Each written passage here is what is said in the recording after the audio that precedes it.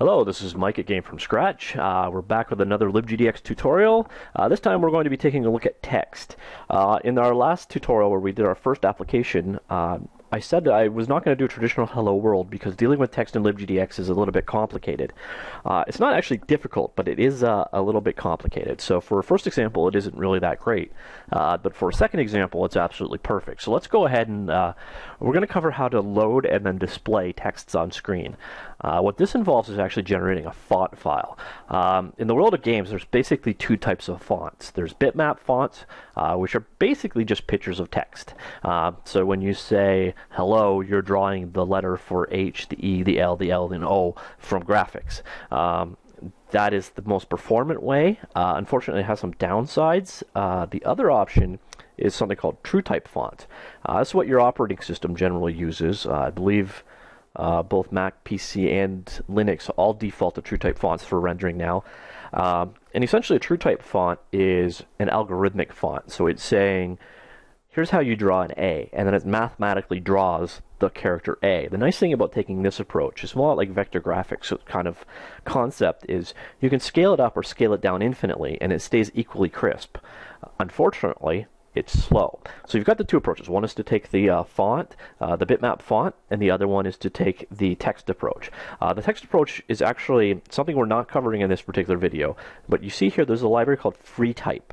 TrueType is a TrueType font library renderer for LibGDX, but we're actually going to go ahead and use the bitmap font instead. Now, in order to get a bitmap font, what we have to do is create one. The easiest way to do that is actually to load in one of your system's TTF files or TrueType font files and then create the bitmap graphic from it. There's a tool in LibGDX called Heiro, and we're going to go ahead and use it. I've got this screen up, the project creator, just to make sure that you see something important here. Heiro is included in the tools extension. So if you're going to be using it, you need to include tools when you're doing your project creation. I've actually already run this. I just wanted that up to see it. So when you create your project, make sure you select tools. So here's our generated project. The first thing I'm going to do is go in and create the TrueType font we want. We'll ultimately be adding it to our assets folder here. But in order to do so, there's two approaches you could do here. One is to run this from the terminal. It's a long, drawn-out Java command. I'm not going to bother going through that. If you go through the text tutorials from Gamefromscratch, there's actually a description in the very first one of how to run the command. So if you're more of a terminal person, go there. Otherwise, you can actually run it directly from your IDE. Depending on if you use IntelliJ or Eclipse, the process is a little bit different. So I'll go ahead and I'll show you in both, but we'll start with IntelliJ. And assuming that you've done and you've added the module support for tools, go down to your external libraries down here in your project view, and then locate GDX tools. Expand that out, and then expand out badlogic.gdx, expand out tools, and the Heiro is the guy you want. Just expand that out, locate Heiro, then just right-click and run. Now, when you're setting up your project configuration, all you need to do is set the module to desktop. And now it'll run. And here's Heiro. Now, what Heiro does is, again, it loads TTF fonts and then turns them into a bitmap and a .fnt file for use in LibGDX. All you basically do is pick the font you want to use over here.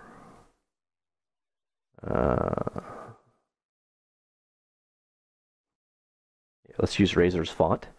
Here's what the results are going to... Actually, that's pretty hideous. Okay, we'll go with this font, Ravi. You pick it. You can pick the different rendering effects you want when generating. So, say we want to do a gradient on the font, like so. So, once you've got the font as you want it defined, all you do is go File and Save Font right here. And we're going to save it into... why is this a different... Oh, Java, different version. Okay. Save it into our project. Once again, it goes in the Assets folder. If you have an Android project, it goes in the Assets folder in your Android project. If you do not, it goes in the Assets folder of your core project. And then just come down here and name it. And we'll call it myfont.fnt and save. Now, if you go over to your Assets folder, you should now see there's the font file you just created, which is just this very simple text description, and then an image file that goes with it. Okay, there's one very important thing I'm going to point out right here, and a lot of people don't get this. TrueType fonts are copywritten. They're not legal for you to use unless you have a license to do so. There are public domain fonts, but you can't just load up Heiro, pick a system font, convert it to a bitmap, and use it in your game. You are actually in copyright violation at that point. So if you, whatever TTF font you are going to convert, make sure you have a license for it, or they can come back and get you, because amazingly enough, fonts are copy protected, and there is a lot of money in this industry. So someone might actually come after you if you use their font illegally. So something to be aware of. Fonts are something that are licensed. There are free versions available. There are all kinds of sites that do free licensed TTF files, but you can't just use the system ones like I just did and distribute them, because beyond your own computer and personal use, you have no license for their usage. All right, so that's doing it in IntelliJ. Let's say if you're using Eclipse instead, the process is very similar, but all you do is you go in and do a run. Oh, stupid, I hate Eclipse. All right, run configurations, and then what we want to do is create a new one under Java application. We want desktop. All right. And then the kicker is, so once you've got your project selected, then you just come down and locate Heiro. So pick your project as desktop, pick your main class as Heiro in your run configuration for a Java application. And you could say, and then give this a name so it actually makes sense. Like so, apply, and run. And that's how you run it from Eclipse. Once again, there is an option to run it from the command line as well, but it's easier, in my opinion, to run it from either IDE. And then once it's run in both IDEs, then you can just run it from the configuration. So if I want to run it again, just come up here and click and run. All right, so let's get back to code now. Working with fonts is actually quite simple. Let's open up our main project here. And we're going to take the standard one, but strip everything that we don't need, which is basically everything that isn't the sprite batch. But you're going to see there's a very nice consistency to the way LibGDX does things. Let's just get that down. Okay, so here's our project that basically does nothing. Let's get rid of that hideous red and instead go with black again. And now let's go about using our font. First thing we need to do is load our bitmap font, like so. Create one, and now load it. Okay, now the next thing is you need to pass it the file handle. The easiest way to get that is things that are in the assets folder are available. Oops, just a sec. There. You can access them using gdx.files.internal. Internal will be the root of anything that's in your assets folder. And then you just pass in the file name, my font.fnt, like so. Next thing we're going to need is some text to write. All right, and then over here we'll oops, And a little belated, we'll do our actual hello world, like so. And then all you do to actually render the string using the font is a little counterintuitive, because you actually use the font to draw the string, not the string to draw in a font. But you just go font.draw. And once again, there's all kinds of options available. But the first one, we're just going to go with the simple basic draw call. You pass in the batch. You pass in the string. And then we'll start with centered, but I'm going to show you something with doing this.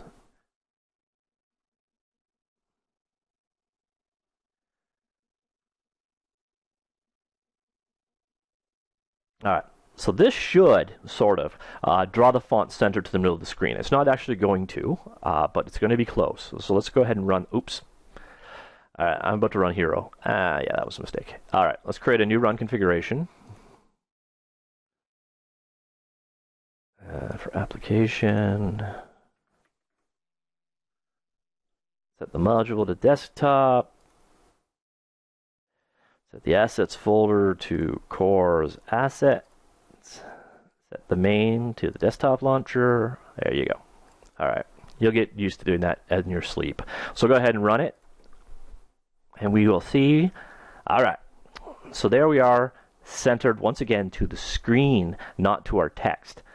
So that's as simple as it is to draw text. It's really quite simple. You take your font and you draw it to the batch. Now, however, what you might want to do is actually position it relative to the string. Now, we did this in the past by taking our bitmap, our sprites dimensions and subtracting them out. Unfortunately, we can't pull that same trick here because we're dynamically creating a font. However, there is a relatively simple way to get around this. Let's add a new guy here, and it's let me try to remember the name. Bitmap font dot text bounds. So essentially what we want to do is measure our string, and it's just a matter of bounds equals my text dot bounds dot get. Oh, sorry, I'm being an idiot here. Font.getBounds, and then you pass in your string. So essentially what this class here is, or what font here is doing is it's giving you the dimensions that the rendered string will be by that font. So you pass in the text you're going to turn in, it figures out how big it's going to be when you're done and returns it as a bounds object.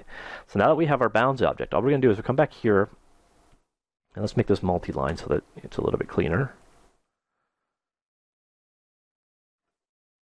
Okay.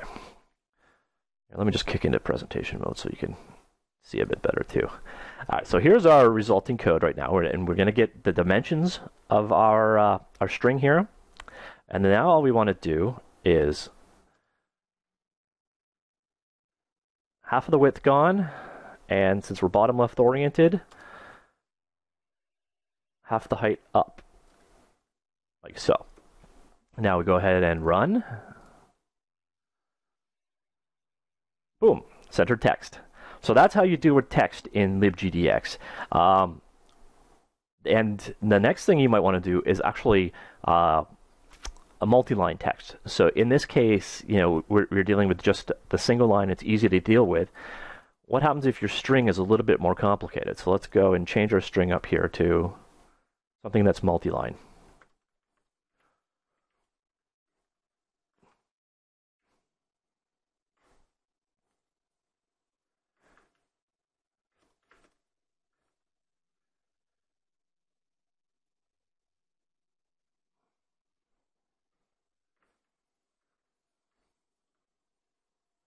All right, so now we have this multi-line string. It's just there, aesthetically better. Now how do we draw this? Well, obviously this isn't going to work because this is actually set for a single line, but the things are actually pretty predictable into what you change it to. Just go to get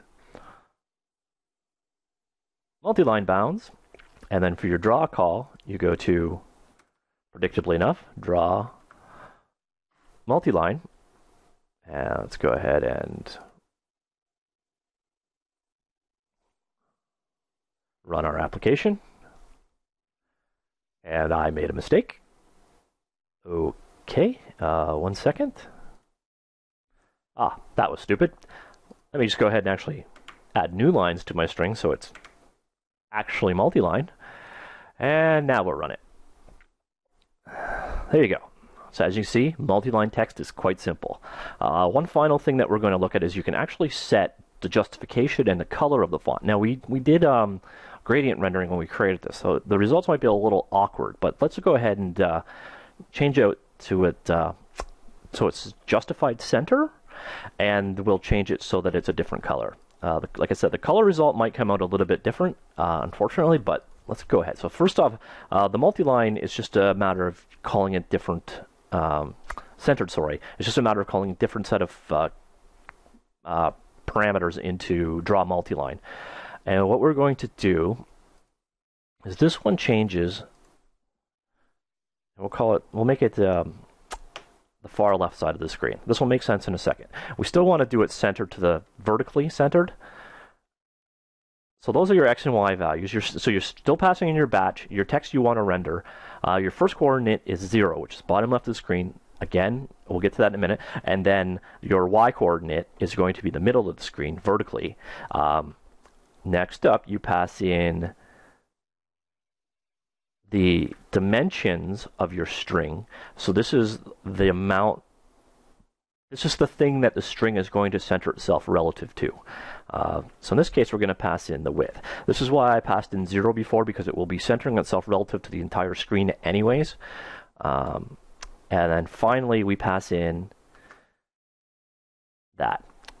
And what we're saying here is that we want our font to be drawn, justified, centered. And let's go ahead and, well, we'll just run that now. So, same thing, just in this case, centered, as opposed to left justified. You can also, obviously, you can do right justify, left justify, and centered here. Finally, setting the color of your font is trivial. Just go in and go set color. And we'll use one of the built-ins. Let's go with purple. Everybody likes purple. There we go. And we'll run that.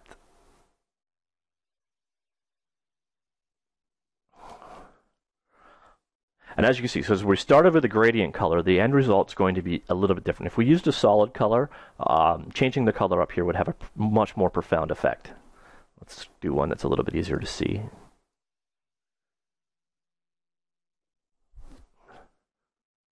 See, it's actually not easier to see at all. If you use a base color not with any text effects, changing the color does have a much more profound effect on it, or a much more appreciable effect on it. So that's basically it. When you're working in LibGDX text, make sure you use the tools so you can get access to Heiro. Use Heiro to convert your TrueType font into a bitmap font, or if you want to use TrueType fonts instead, you use the somewhat slower but graphically prettier FreeType library. We might cover that somewhere down the road. Because again, one of the big things here is TrueType fonts, and I can illustrate it quite simple here. Font.setScale. Alright, let's scale this font up to 3 times its normal size. And run. See, that's what happens. As you scale a TrueType font, it stays nice and crisp, nice clean edges. As you scale a bitmap font, it gets pixelated and ugly. Some games are actually looking for this effect, like, you know, the classic 8-bit, 16-bit kind of art style.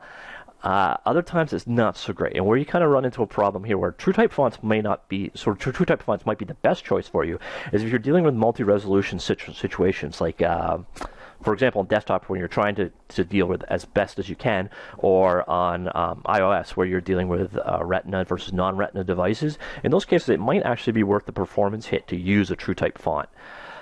If you're just debugging text out to screen, whatever, by all means, stick with bitmap fonts. So, summary, bitmap fonts fast and kind of ugly when scaled, but you've got more options for the effects you can do when running in Heiro. TrueType fonts, slower, prettier, less options. Which one you decide to use, completely up to you. Again, you load them into Heiro to create them, and the most important thing I can summarize at the end is you need to license TrueType fonts. So be careful, you can't just pick anything and use it and ship it with your game. You can do it like I've done here for my personal use. I might be a little iffy for making a video of this actually, but for distributing your actual game, you cannot use those fonts. So for example, if you're actually displaying debug information on a local build only, you're probably actually legally fine. But for a commercial game you're releasing, no, you cannot distribute fonts, and there's actually people out there that look for illegal font usage and sue as a result. So this is not something to take lightly. Use licensed fonts only. Again, there's 1,000 free ones available on the internet. It's not so hard to, and a number of them I actually believe are open source, so you shouldn't have a problem anyways. So that's dealing with fonts in LibGDX. I hope that was useful. Thanks very much.